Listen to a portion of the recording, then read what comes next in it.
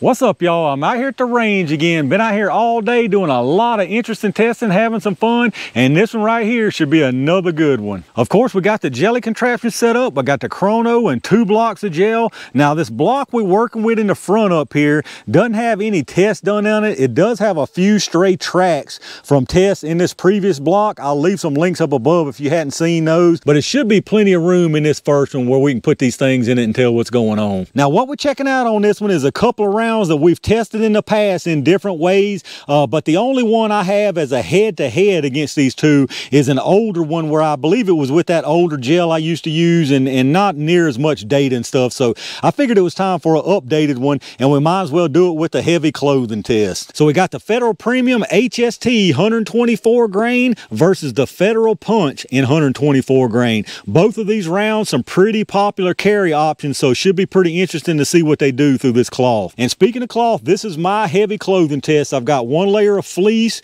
1 layer of denim, and 2 layers of cotton t-shirt material. So that's going to be our testing material. Now, as for the tool, we're using the Taurus GX4 with the 3-inch barrel. These little 3-inch barrel 9s are very popular right now, so I figure I might as well use this one to see what we get out of 2 of the more popular rounds. So this one ought to be very interesting. I'm really curious to see how this punch is going to perform through the clothing. If y'all hadn't seen a 38 special test that I've done through clothing, check that thing out. It was some pretty surprising results out of the punch. But that's enough talking about it. Let's get this stuff set up and let's get started. All right, y'all, let's get us some speeds and see what we're working with. I'm gonna do a 3-round average from each one of them. Gonna start with the HST first. Let's see what they can do out of this little GX4. Got 1031, 1028, and 996. So that last one was a little bit low. Let's go check that average. All right, so the 3-round average from our HST is 1,018 feet per second, and that's including that slow one at the end. So really not too bad at all for 124 grain out of a 3-inch barrel. But let's get this reset and let's check out them punch. All right, here we go with 3 rounds of the punch.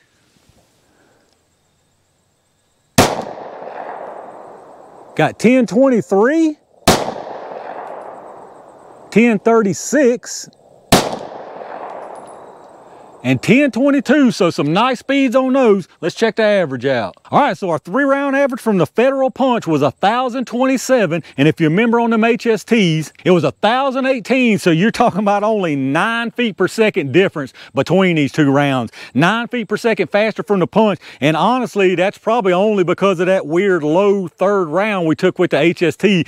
I'd say for all intents and purposes, these things are probably moving about the same speed. But the jelly's where the rubber meets the road, so let me get this reset and y'all know what time it is. All right, y'all, it's Family Feud jelly time. I'm gonna put 1 round of each down into the gel. We're gonna start with the HST first.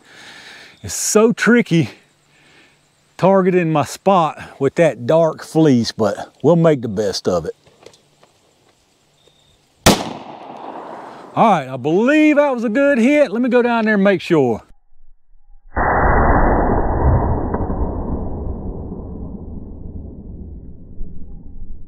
All right, y'all, so far so good down there. The HST did what the HST does. It just performs, period. So let's try out this punch. I'm a little worried about this punch, I ain't gonna lie.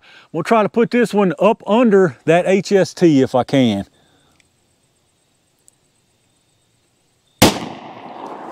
All right, I'm not sure where that one went. Let me go down there and check that out.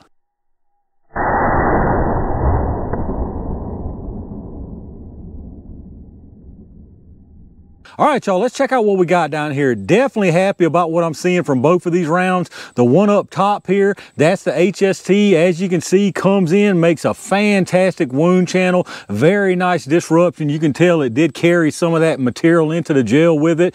Comes on out here, just into the 2nd block, maybe about 1 inch, and stops there. Looks like it's got some pretty nice expansion on it also. And then, of course, down here below it, that's your Federal Punch. Again, nice wound channel, nice disruption going on down there. Carries on through the block here. I do see some material with it also, and stops right here facing forward, and it is expanded, but definitely not expanded as much as it would in bare gel. Now, as far as penetration on it, Like I said, the HST, it's exactly 17 inches. 17 inches on the HST, and then your punch down here is about an 1/8 over 15 inches. So very nice penetration on both of them. I'll give you a quick overhead look here. On the right, that's the HST. On the left is the punch. So definitely a noticeably bigger wound channel and disruption from the HST, but the punch did very nice as well. Neither one of them is a failure at this point that I can see. The punch down on the bottom, HST right there up on the top. All right, let's take a look at these projectiles, y'all. So on the right here, that's the HST. On the left is the punch.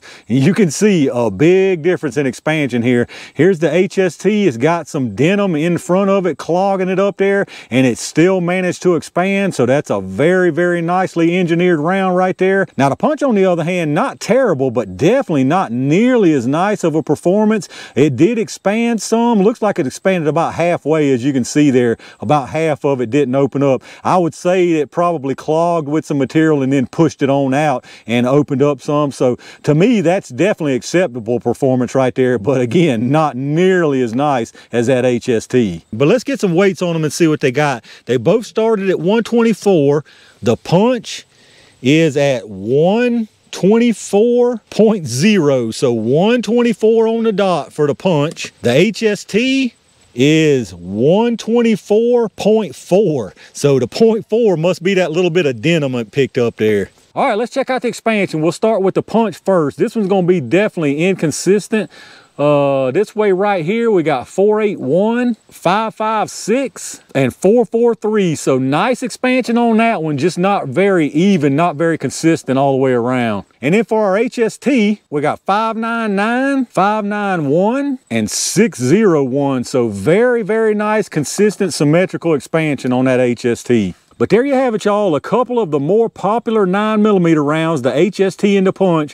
I think obviously it goes without saying, based on this test right here, the HST definitely takes the win. Very, very nice expansion, even though it did pick up some denim. Very, very nice penetration on it. Now, that being said, the punch, I wouldn't kick it to the curb on this test. It got expansion, plenty of expansion in my book, and very nice penetration along with some nice wound action.